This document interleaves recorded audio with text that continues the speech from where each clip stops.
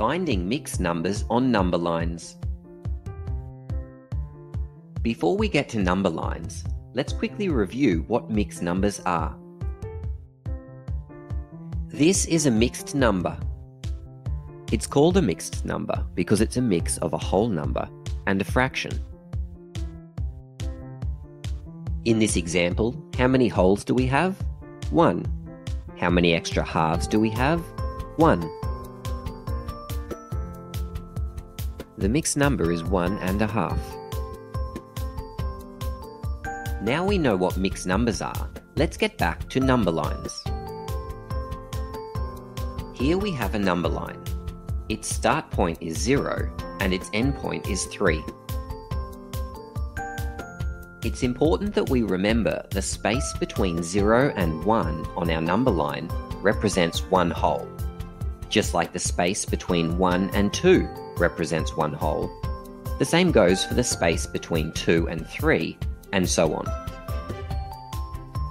Here's our mixed number from before. It shows one whole. Let's find one whole on our number line. Here it is. But we're not quite finished, because this is a mixed number, and as well as the one whole, it has 1/2. We're going to take the next whole, between 1 and 2, and divide it into 2 equal parts. On our number line, we have found 1 and 1/2. 1.5. Let's look at another mixed number, 2 and 2/3, and see if we can find it on the same number line. This mixed number has 2 whole. Here is 2 whole on the number line. Now we need to find 2/3. Because our fraction is in thirds, we will need to divide the next whole into 3 equal parts. Here is 2 whole and 1/3, and here is 2 whole and 2/3. Let's look at another example, 5 3/4.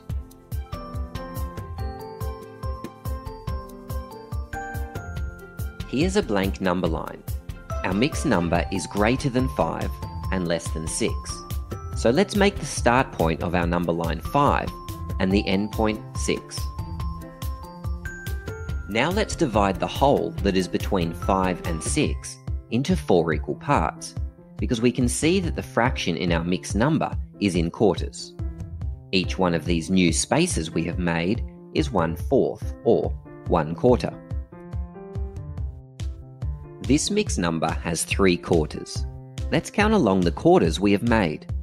5 1/4, 5 2/4, 5 3/4. Finding mixed numbers on a number line is easy.